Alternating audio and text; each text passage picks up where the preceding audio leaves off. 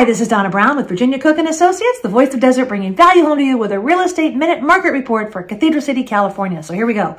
There are only 39 attached condos or townhouses for sale, and the detached homes, there's 102 of those for sale, but there are 70 in escrow. So this may change the numbers I'm about to give you, but right now, the average price per square foot in an attached home is $265.58, and a detached home, the average price is $313.36. Keep in mind that there are some Indian land issues in Cathedral City as well. That would be in Cathedral Canyon Country Club, so that may be affecting that price per square foot because those are all condos.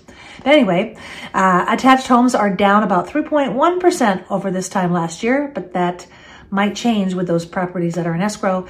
And detached homes are down 4.7%, so there is a little bit of a decrease from this time last year. But again, those prices, those 70 homes that are in escrow, maybe that'll change those numbers.